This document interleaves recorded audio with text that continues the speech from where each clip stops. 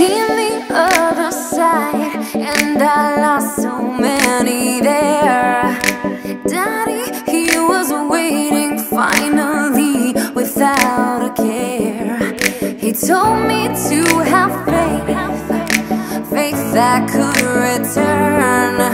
He told me I'd be better due to the lessons I had learned. The princess of thoughts, the priestess of space, my heiress, she rides with my queen of ways. The witch of wonder, the jinx of fame, my bitch will blunder with my whole of age.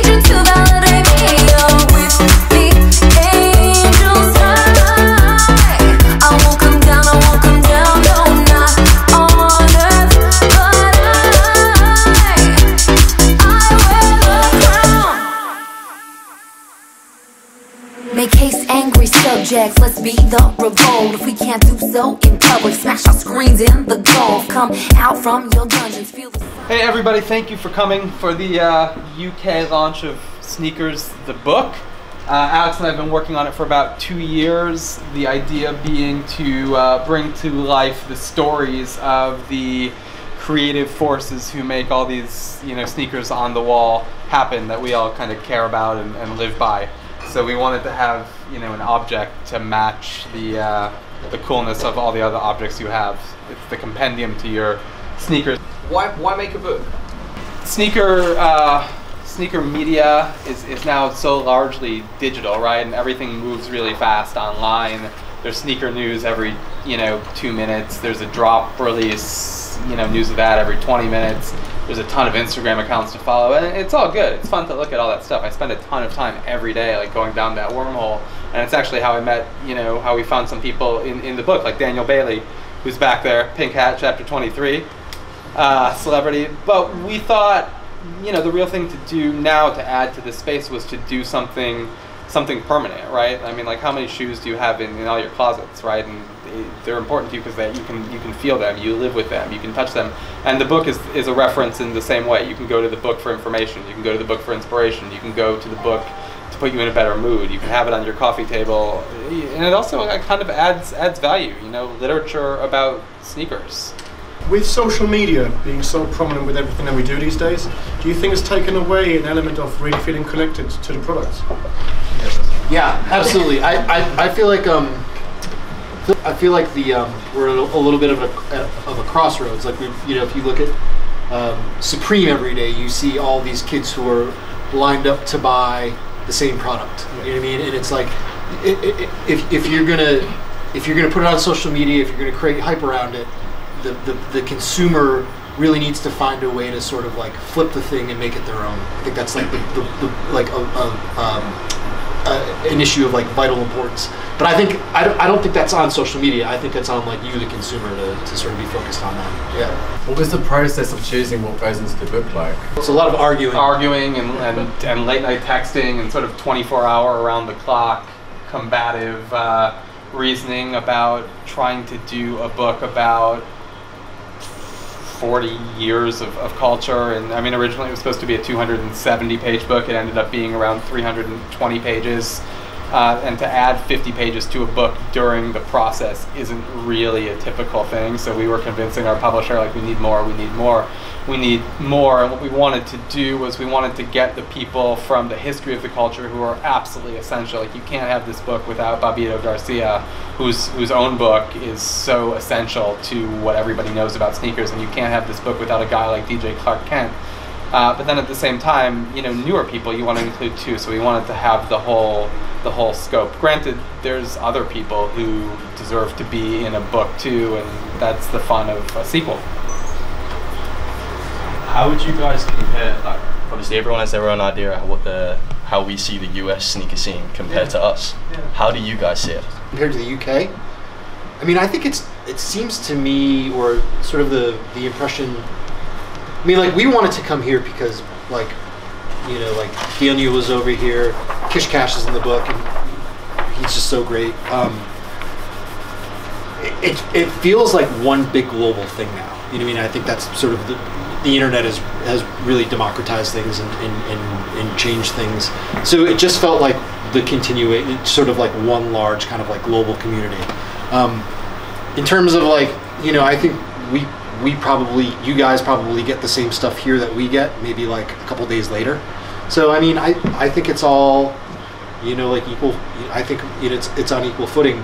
I also feel like in terms of like just style, like Thanks, man. Good question. We were at lunch today and we noticed like everybody here was like tight. You know what I mean? Like, granted it was like a lot of dudes in suits, but still it was like, you don't see that in New York so much. Like it was like everybody looks good. And the US still draws so much of all its fashion influence from all over Europe, and every time a collection comes out you hear about its references to Renaissance Italy or British tailoring or Age of Enlightenment Paris or whatever. I mean, the US is a short history. The references aren't that deep. So I do think there's always a way that the US does look up to London and Paris and Rome and other places for style tips here. I mean, I know I do. I know it's really fun for me to come here and see like people how they dress. It's always good. It's always good. So I think I have a lot of respect for what goes on here. What was the first sneaker that got you into sneakers? Thank you very much. Who, for me, Jordan 4 was the that was the gateway drug for me. What about you? Probably the Jordan 5. It's just because my brother got it and I didn't. Yeah. What about you? There was a part when we were doing the book at the very beginning when I kind of said, I'm not going to do this thing where I'm reporting this book about sneakers and I start buying all the sneakers because my integrity as a journalist is going to be compromised because all I'm going to do is care about the stuff and not the story. And that just went away in like a week. The sneakers always win. Yeah. And that's what the intro to the book is actually about. And now, I mean, there's periods where it's like, oh, I'm not going to buy anything this week, and then I'm like, oops, bought something today, oops, bought something today again, bought something today again. I think the last time I bought something was 3 days ago, so I'm doing pretty good right now. I've been sober for 3 days. Where in the book? I know we spoke about it a little bit. How do we the order of the book? Yeah. It's a rabbit hole. One person, it's like on Instagram, when you flip through and then you click on one, you click on one person's profile, and that person's liked a photo by somebody else, or that person's connected to somebody else, and then you sort of like get down that thing, and then you click on that second person, that person leads you to the third person. Right. It's sort of like that, but with a story. It's like a trail, so there's no coincidences in the book. It's okay just to figure out where to place each person in the book. Yeah, so what we did was after all the reporting and after understanding who everybody was and really getting a good sense of identity and what their soul essentially was in the book, we laid out everything on the floor, laid out the whole book on the floor of our publisher in New York, and we started moving the pages around based on who belonged next to who. So if you look at the sort of lead writing at the beginning of every chapter, it's kind of a trick in a way, because that space is usually just like display copy where it just says this person is this person, they come from here, they do this, but that part of the book actually tells the story about how everyone's linked, how an artist relates to an innovator, relates to a scientist, relates back to a bunch of kids, relates to somebody who's working with leather masks. So it all kind of ties together like a big communal story, and it does have a beginning, a middle, and an end. It starts kind of right where we are in New York, and it kind of ends with a look at the future. What's the story behind the front cover? What's the idea behind it? Great question. What's inside? What do you think's inside? It's different for everybody. No, but I mean, like, don't you just want to open it? Like, don't you want to know what's in there? Yeah. I mean, that's the question. It's like, it's like the. So the first draft of the cover was interesting. It was there was no cover on the box, right? It was it was like a flat look at the box, like sort of from the top down with tissue paper. And it was like it's sort of like up to you to open it up and like discover what's inside.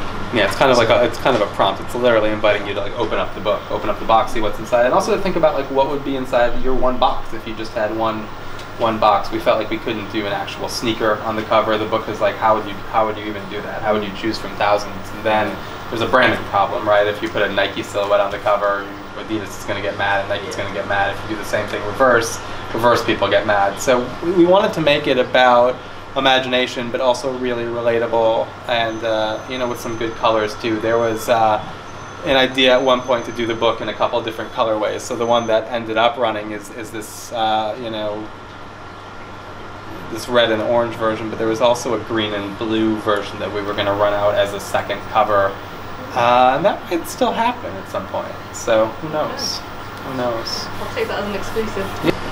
I love there were just so many like underdog stories in the book, you know, like just people who had to, you know, like people who like grew up with nothing and, you know, like really loved shoes as kids and didn't, you know, couldn't get shoes, you know, there are great immigrant stories. I don't like Yu Ming Wu, the guy who runs Sneaker Con, you know, his parents, he was born in China and lived in China, and his parents brought him to the United States, and his parents worked in sweatshops. He worked in sweatshops, and then his parents saved up enough money to buy a Chinese restaurant, and he sort of learned how to grind by watching his parents. And so, I mean, and now he like buys his dad Yeezys.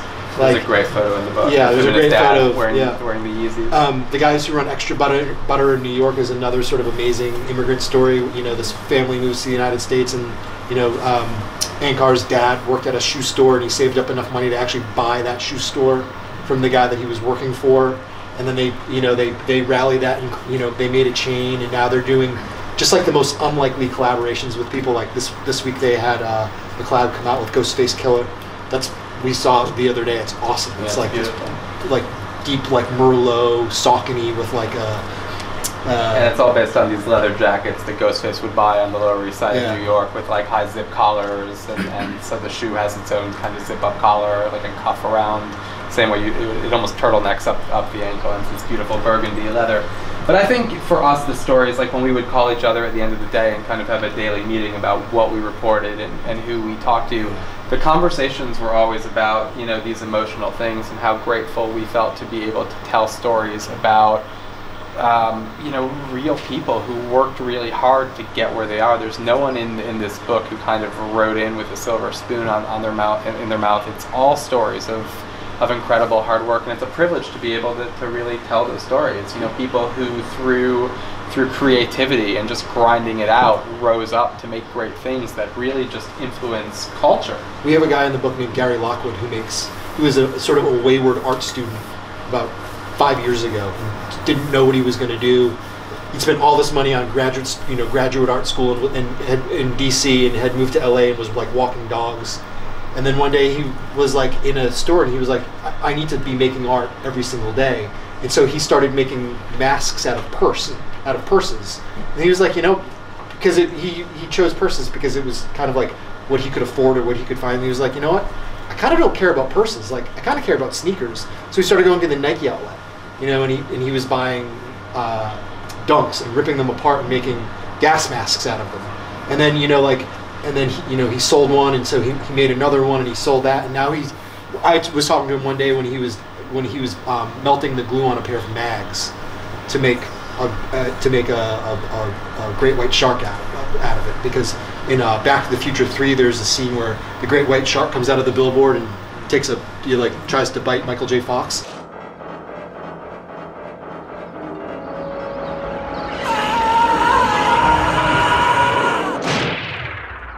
So he's making like incredible art out of like super rare sneakers. You know, it's like he used this thing that he loves to sort of like dig himself out of a hole. So, like those stories were sort of the most rewarding for me. Yeah, so there's been a rise of popularity of streetwear brands. Yeah. So recently, I think it was The List recently announced that Off-White is the third most popular brand, like desired brand. Why is a brand like Off-White in the streetwear culture, why is that more desirable than stuff like Gucci and Versace? Why do you think that is? I think Off-White's getting, I mean, I work for a lifestyle and fashion magazine also, and so does Alex. And I think in those editorial conversations, there isn't too much of a gap now between talking about a brand like Gucci and talking about somebody like Virgil. I mean, he's really just captured people's imaginations and captured their attention. And I think the reason he's done it, the product is really cool, the shoes are all really beautiful. He's actually just really smart. He's often, I think, the smartest guy in the room. Here's someone who's, you know, trained architect, great academic background, understands theory. He gave a talk at the Columbia University School of Architecture a few years ago. It's on YouTube, and I remember watching it right before I interviewed him for this piece. And you know, this guy could be one of the best architecture professors in the country if he wanted to, and he just has this kind of big brain. So I think when you're talking about someone like him, it doesn't matter if he's designing streetwear or couture, and he actually just does both. I think what he wants to be is kind of like a generational talent, like a LeBron type, where it's just like, holy shit, like he had his own era. So 2 points. I think what he's doing really well is the message of Off-White, like those 2 words, Off-White, are really simple, right? It's just like really simple, super clean branding. I think the other thing that we're seeing a lot, especially in the United States, there's a store called Concepts International. They have a store in Dubai, they have a store in Boston, they have a store in New York. And they're actually putting like Louis Vuitton and Versace and Balenciaga on their shelves next to like Vans slip-ons. The new Kith store has that too, so Yeah. it's like all the Kith stuff, and then on the 3rd floor it's like We're seeing a vintage Chanel purses. Yeah. So I think there's like a nice mix, high and low. You know, those things sort of mesh well. I also think people who are kind of emerging in the streetwear world now know that if they grow their brand successfully, they're not just limited to the streetwear box. It can be who can be a global brand right now. Like that's the challenge. Who can grow? And I don't think that many people want to be identified as just one thing anymore. I think it's the ability to like say, I do this, I do this, I do this, I do this. So, you know, there's a deeper question in your question, and it's what is streetwear?